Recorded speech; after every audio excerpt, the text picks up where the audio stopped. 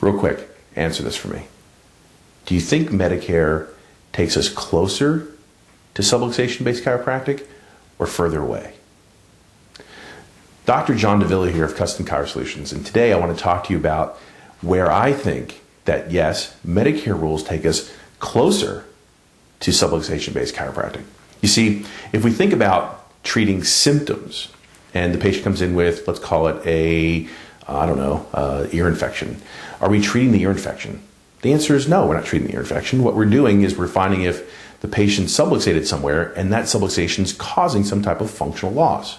Now, what's funny is if you look at the definition of medical necessity as written out by Medicare, it says exactly the same thing. Watch this, you ready? The patient must have a significant health problem in the form of a neuromusculoskeletal condition necessitating treatment, and the manipulative services rendered must have a direct therapeutic relationship to the patient's condition and provide reasonable expectation of recovery or improvement of function. Yeah, function, which is exactly what we should be doing when talking about our patients. Imagine this. The patient comes in. What's wrong, Mrs. Johnson? I have sciatica. Okay, great. I'm not treating the nerve because we know it's irritated. What I am doing is I'm looking for subluxations in the lumbar spine and the thoracic spine, the cervical spine, in the sacrum. Why am I looking there? Because we know at some point in time there's got to be some nerve pressure. That's where neuromusculoskeletal condition runs in. So we've got that, no problem. It's tied to the patient's condition, which means that maybe an L, 3, 4, 5 subluxations causing pain down the leg. Okay, great, no problem, all set. The question is, what's the last part? Yes, the patient has subluxation, but when are they going to pay for it? When are they going to reimburse us or reimburse the patient? And that's the funny part. You see, the Office of Inspector General in 2009, when they did a review of chiropractic documentation, they stated very plainly that they expect patients over 65 to have the condition that they normally have repeatedly, meaning they're going to have exacerbations or recurrences. But what they don't want us to do is they don't want us to manage the fact the patient has arthritis or a disc problem or sciatica. What they want us to do is manage the fact that the patient's condition is causing a functional loss. Now here's the funny part. You know, a lot of people tell me, hey, you know what, John, I don't like this whole idea. I just want to talk about subluxations. I go, great. How are you measuring that they're getting better? Well, I don't want to have to do that. I just want to treat subluxations. Well, I got that. Well, I don't want to do any of the other stuff. I said, well, let me ask you a question.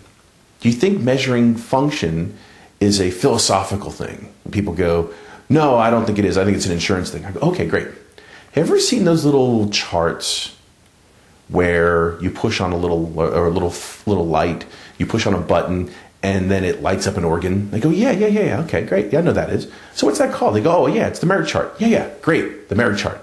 Let me ask you this. Where do you think that comes from?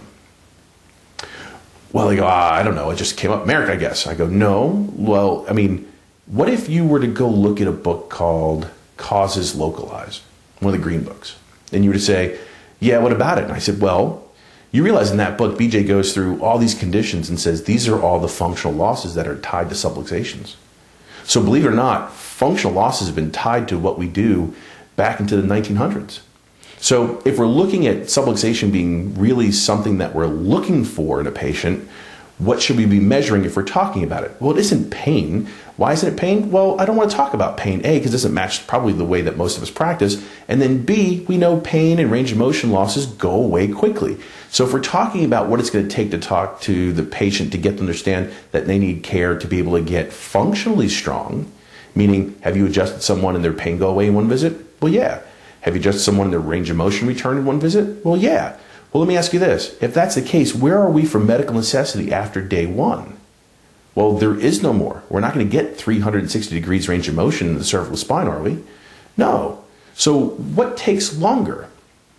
And what gets the patient better? Is it measuring their endurance, or is it measuring their range of motion and pain as far as improvement goes? Well, obviously it's endurance. We've never adjusted someone and their endurance return in one visit.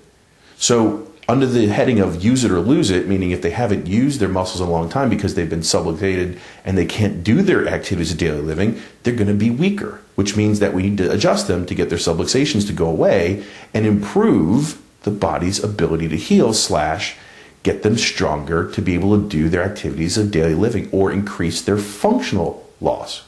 So if that's the case, You see how this matches what we do? See, what I want to be able to do over the course of these videos, because this is our first video in a series of 10, what I want to be able to do is I want to be able to explain to everybody how these rules actually help us. And I want us to be empowered by these rules to be able to say, okay, I want to practice the way I want to practice, I get it, but I also want to help the patient get reimbursed as much as possible. Now, if we can help the patient get reimbursed and be able to practice the way we want, that's a win-win for everybody, and that's what we want to do. Thank you so much for watching this video today. We really appreciate the time you've taken to sit down and go over this information.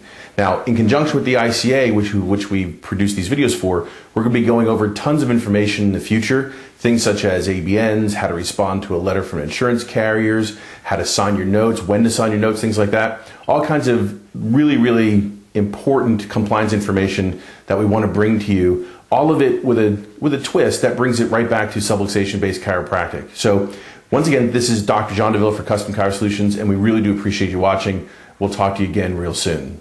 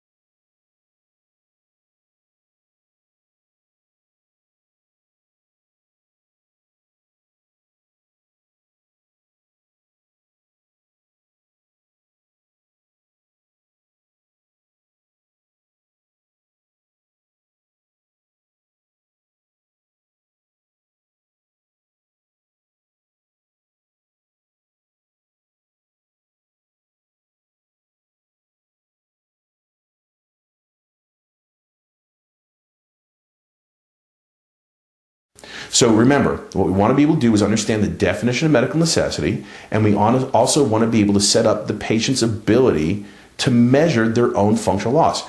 What's the positive on this? The positive is we don't have the patient on day 3 looking at us going, hey doc, the dreaded words of, am I done yet? Right after you told them they needed 15 or 20 or 30 or 40 visits.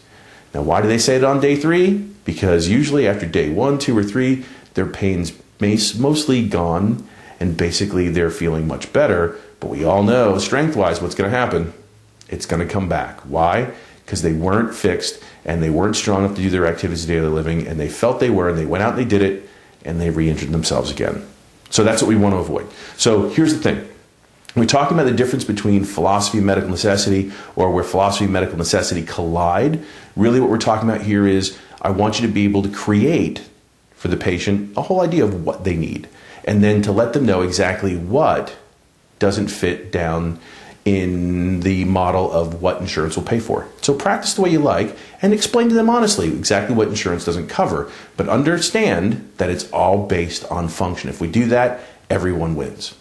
So what I want to do is I want to thank everyone for watching this, and remember, what we're doing this for is for the ICA to be able to get you guys to get more information and to help you be able to understand more about what's going on. And I'm really excited about doing this as a member benefit for the ICA. Remember, this is Dr. John DeVille of Custom Chiro Solutions. If you need some more help, give us a call. If you have problems figuring out exactly what medical necessity is, feel free, give us a call. Our number is 800-974-3479, extension 2. And right now we're offering a free 30-minute evaluation of how you deal with medical necessity, how you deal with your EMR system. If you'd like a conversation about that, just give us a call, and we're glad to help you. Once again, 800-974-3479, extension 2.